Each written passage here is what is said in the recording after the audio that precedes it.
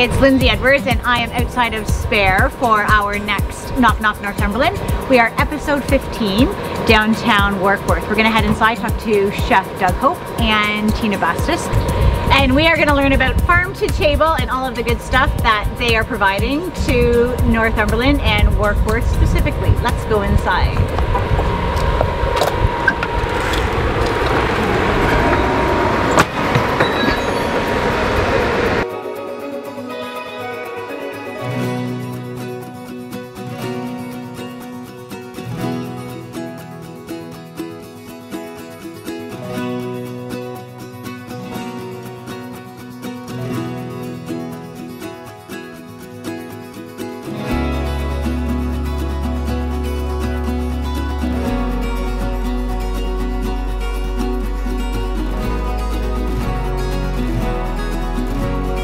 I met you through John Murray, and yet you still won't make me anymore.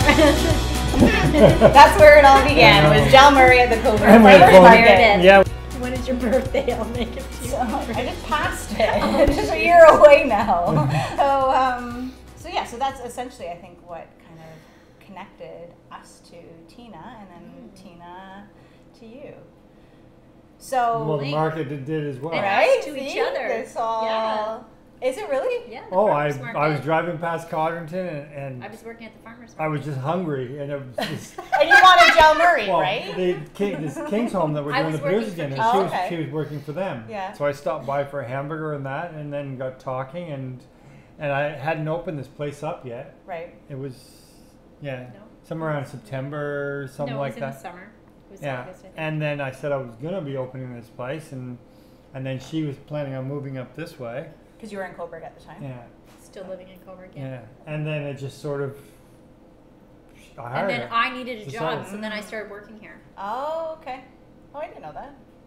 And now I manage the place. Well, I always thought it was like, I thought it was always separate. She jokes about that, and so from the beginning. People and are then, like, what's your title, manager?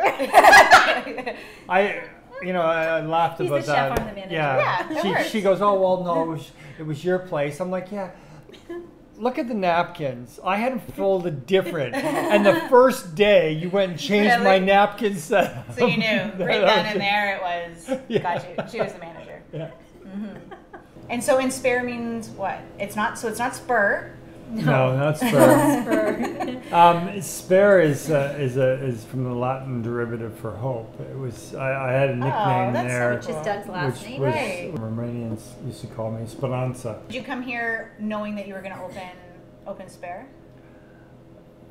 Yeah. Well, I mean that was the goal. It was to find a little town where I could do this kind of thing, and that was the hardest part. It's finding a little town that this wouldn't sit empty all day, and every day, because there isn't very many towns that you could put a restaurant like this in. Mm-hmm. And then I saw what these shops that they have here, and then I thought this isn't a regular little town. Right. There's something completely different about it. I didn't know what it was at first. Yeah.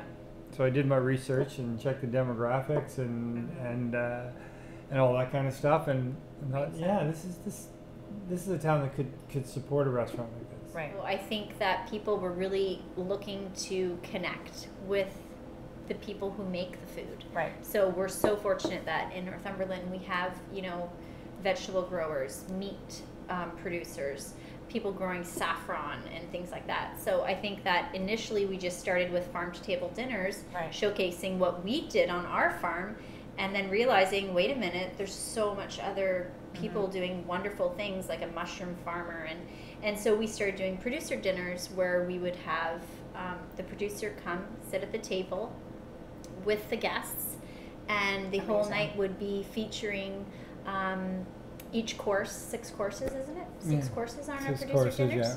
And each course features something from the farm, and the guests get a chance to talk to the farmers. Yeah. And I mean, people, it fills up for those nights. Brunch. I mean, we didn't start out doing brunch, but then we just found that it would be a good way to showcase what Doug does before people committed to the farm to table dinner.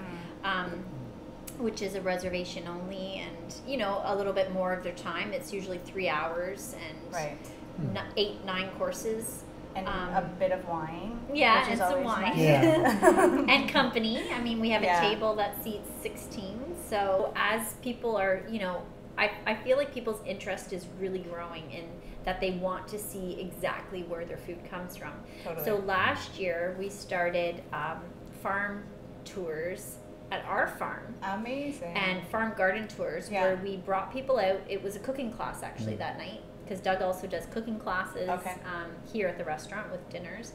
So we thought, why don't we bring people to the farm first, do a little tour, see the animals, see the goats, play with the goats and whatnot, and then have them pick from the garden themselves and then bring it back to the restaurant and make, I think that one was pestos. Yeah, you made 5 five different types of pestos. pestos.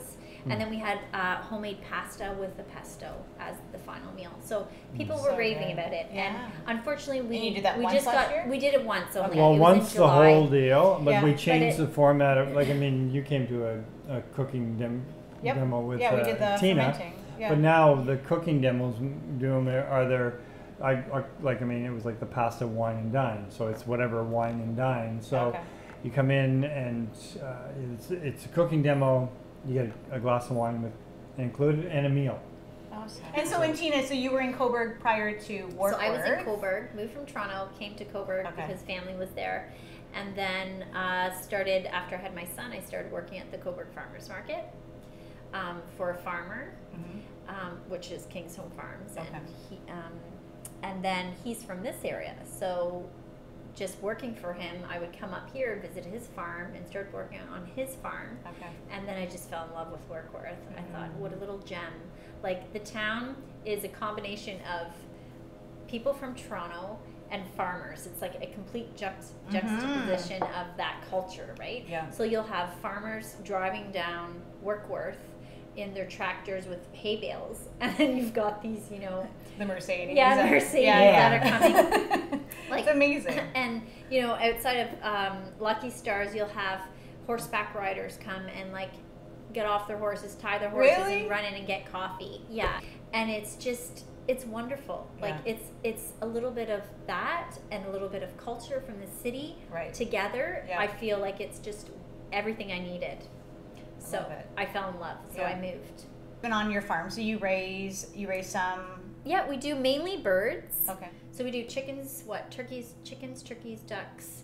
We have some rabbits. Well, we're not going to quail again, but we've done pheasants, guinea hen. We might try a few different birds geese this year before, too. And we have goats. And I milk the goats, but we don't use that for the restaurant or anything. Like just and their pets. Yeah. If you ask a farmer or anything around, her garden is mainly weeds. They call them weeds, but you can eat weeds, right? Like last year, what did I do? I brought to the market, I made, it wasn't a samosa, but it was the same shape of a samosa, and I filled it with like wild greens, like plantain and dandelion and stinging nettle, and I can't remember what else I put in there, sorrel or whatever it was. Anyway, the wild like sorrel, wild greens. So amazing. I do it for the health, and then Doug's like, "Ooh, this has a good bite. This is really good." You know? And I'm like, "It's healthy." So I try to grow as much as I can to garnish the plate, to add flavor to the plate. Doug tells me, "Oh, these flowers were really nice last year. Can I have more of those?" And like, so it's great because our salads in the summer are just gorgeous with all the edible flowers and, you know, different things that we bring in. Yeah, it's beautiful. Well, thanks for doing this for us, or with us. Thank you for coming up. Thank you. My pleasure. It's great. I love your Knock Knock videos. Thanks. It's fun, and that's what, like I said to you earlier, like it's just, I've met so many awesome people, like just through the Knock Knock. But yeah, I'm all about, obviously, just supporting local, and the more people that can stay and come and enjoy locally. Yeah. And I think we do overlook, like I was saying, people ask me, what are you going to plant in your garden that's exotic? We don't need exotic things. Yeah. Because what we have here in our own area, we just ignore it. We walk past it because same old, right? But there's so many businesses here, so much going on here that we just need to uncover and spend a little more time. Absolutely. Yeah, people don't see what's in front of their nose sometimes. Yeah, but and that's the whole part of, or the whole point of Knock Knock. It's yeah, reveling in what we have in Northumberland and kind of showcasing doing it. a good so, job on it. Well, thank you. You've And you guys are doing a convinced good job us. here, so that's why Thank we're you. here. I'm excited to have dinner tonight, and I know the girls are, and Jeff is, and Yeah. the boys who have probably never been to Warkworth either. No, they haven't. Are they gonna? This was fun. Thanks, Cool. guys. Thank you, Lindsay. No problem. Thank you. Thank you guys.